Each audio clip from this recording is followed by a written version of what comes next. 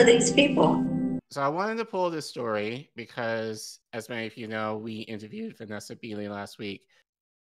She kind of mentioned something similar to this in regards to typhoid, or Israel contaminating Palestinian water supply with typhoid back in the day. So now we have an issue with a polio endemic now in Gaza. So I feel honestly, I feel we should have a playlist of the destruction of Gaza. Like, we've talked about the schools, we talked about the healthcare infrastructure, we talked about the food, we talked about, the state of living, we talked about women's issues, and now we got to talk about polio. So, yeah, not, I mean, it's sad, but given what is happening, and again, like, people are, I don't want to say people don't care, but I think people have jumped ship because, as you said, it's like Trump bad, so it's a matter of winning at the expense of Palestinians at this point. I think it's just kind of sick. I thought this was America. I want to play. I just want to make sure. I think, this is from Reuters. They reported on, this epidemic in Gaza. So let's check out what they have to say, and then we will continue the segment. The HWO says there's a high risk of polio spreading across the war-ravaged Gaza Strip and beyond. Thank you very much. This is not only because of the detection, but because of the very dire situation with water sanitation. As you may be aware, this virus is spread through fecal oral way of transmission. In addition to that, as I said, the functionality of the health facilities, especially primary healthcare services that provide vaccination and the other maternal and child health services to the population in Gaza, is critical, is basically not functioning that it used to function before. Also, it may spill over internationally, is at a very high point. So we would, together with the partners, need to work around the clock to make sure that the epidemiological investigation is complete, risk assessment is complete. This is going to be a very bad situation that we may face in Gaza, and we may have more people dying of different communicable diseases than from the injury-related diseases, conditions. The fact that polio is now becoming a thing again is terrifying. So I brought this article. We haven't done Truth Out in a minute. But this is from Sharon Zhang, who we like generally. And she's generally has been very vocal in terms of her support for Palestine. So she writes, Palestinian health officials declare polio epidemic in Gaza. Israel's assault is risking the resurgence of a type of polio that was declared eradicated a decade ago. So she continues. Gaza to be a polio epidemic area due to Israel's relentless assault and deadly humanitarian blockade, portending yet more horrific circumstances being forced on Palestinians in coming months, unless Israeli officials agree to a ceasefire soon. Health officials declared the epidemic in a post on Telegram and warned that it will not only affect Palestinians in Gaza, but also people in neighboring countries. I guess that should include Israel as well. So if they care, they will do what they need to do to prevent it. But I think a plague upon their houses. Of sorts, yeah. When do the frogs come, Collin? When do they come? Although I would argue that Israelis have the means to leave if that happens. Yes, so they do. They can wander the desert for a while if they need to. Right. Not sure about the Lebanese or the Syrians or maybe even the Egyptians or Iranians. So, the announcement comes after international health officials announced earlier this month that they have detected the virus that causes polio, specifically polio type 2, in multiple wastewater samples from across Gaza. The epidemic poses a health threat to the people of Gaza, to neighboring countries, and a setback to global efforts to end polio, the ministry said. It called for immediate intervention to end Israel's genocide and address the sanitation catastrophe that has resulted from Israel's assault on Gaza's sanitation system. Health officials have been close to eradicating polio worldwide for years, with type 2 having been declared eradicated in 2015. But with this epidemic, polio may soon spread to nearby areas like Egypt. Children of Gaza and beyond are particularly at risk, as the World Health Organization stopped including immunization from type 2 polio about a decade ago, a decision some have criticized. Polio virus is spread through the consumption of fecally contaminated water or food and can cause paralysis in affected individuals. The spread of disease in Gaza, other contaminations cause it too, which we'll get to. Right. The spread of disease in Gaza, including poliovirus, hepatitis A, and others, has been counted nearly unmitigated for months, with hundreds of thousands of tons of trash strewn about in large piles, vermin and bugs swarming, and sewage filled the streets where children play and people travel. Conditions are especially bad in al-Mawasi, which encompasses the supposed humanitarian safe zone Israel declared amidst its invasion of Rafah in May, and has since bombed many times. The area is essentially nothing but desert and lacks basic infrastructure. Oxfam said in June that there are only 121 bathrooms for 500,000 people sheltering there, or 4,130 people per toilet. Dude, the area has grown more crowded since June. Could you imagine the wait just to, like, bro, I gotta wake up and, like, run to the potty, bro. No, I'm trying to imagine. No offense, but when I lived in Africa, I had to use a outhouse. Yeah. And they were fairly clean, but they had a funk to them. So, sure. So it's just the stink that I cannot imagine. I'm sure it's like, no, I can't. Yeah, I'm sure if I was in that situation, I would probably throw up, just given. I mean, we know, we've talked about that these 10 cities are around hospitals, what's left of them, right? So that's probably real great for the sanitary conditions within those facilities. So, I don't know what else they can do. Like, I saw Israelis today literally tearing apart water sources for Palestinians. Like, right. In summer heat, like any and all costs for them. So, but anyway, advocates for Palestinian rights have called on the Biden administration to recognize the polio crisis and to act aggressively to pursue a ceasefire and to show that polio vaccines immediately reach the population of Gaza. The Israeli military has already announced that it will be offering vaccines to its soldiers, but has said nothing about limiting the spread of the virus for Palestinians. Health officials have said that they have not yet detected any cases of paralysis caused by the polio virus, but Israel's assault has rendered disease surveillance virtually impossible. Also, good luck getting Palestinians to take any needle that you give them at this point. Right. Like, that's going to be a tough sell right now, too. So, yeah. Last week, U.S. health workers who have volunteered in Gaza amid the genocide said that every single person they encountered in Gaza was sick, injured, or both, with little accounting of disease. It's possible then that there could be many cases of polio infecting people that have gone undetected, the healthcare worker noted. For instance, that they estimate that tens of thousands of Palestinians have been killed due to Israel's famine campaign, but have not been counted due to Israel's destruction of the healthcare system and other basic infrastructure. Yep. Yeah, it's just not sure. The preview is not there either, but this has got to be our clip, right? Yes.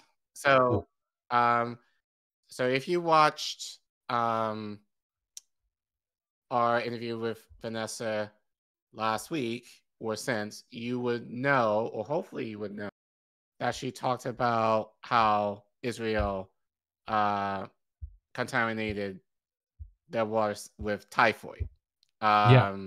So which kind of relates. Covered. So it's kind of more or less literally our so first coverage in Palestine. Right. So so basically they're using, well, it's not to say they're using the same tricks, it's just the idea of like just due to the bombing and just blowing up in a structure, is like they have no means to clean it up, at least right now, so that, you know, a lot of this disease is beginning to fester. So we're gonna watch a clip where Vanessa mentions that, just to make that connection. So you can go ahead, Reef. Yeah, she's got some thoughts about what's really causing this. So, who are these people? I mean, you're hearing now about a polio outbreak. Well, if you actually read someone like William Engdahl, who had polio when he was 5 years old and was paralyzed as a result, he's done a huge amount of research into it. And his claim is basically that it's not a virus. Polio comes from the introduction of a toxin into the body, into the brain. And at that time, of course, when he contracted polio was when the use of DDT was sanctioned, and it was basically being sprayed everywhere. And there is, according to him, a correlation between the then prohibition of DDT and the drop in polio cases. And so now what we're suddenly seeing in Gaza, which immediately set off my alarm bells, quite rightly after what you said, the poisoning of the water with typhoid previously, and that's, I'm quite sure it's been done multiple times, particularly in Gaza, because Gaza is a 40-kilometer by 12-kilometer extermination camp, and Israel totally controls all the water, for example, and all the food that comes into that camp. So how easy is it to introduce disease into that camp if you want to, for want of a better word, cull the population, right? I mean, there are diseases in Gaza that, considering the relatively healthy lifestyle they have when they're not being bombed by Israel, is unusual, and there's been a huge spike, as far as I know, in cancer cases and so on and so forth. But suddenly there's an outbreak of polio. And actually, I was talking to William about this, William Engdahl, on Saturday.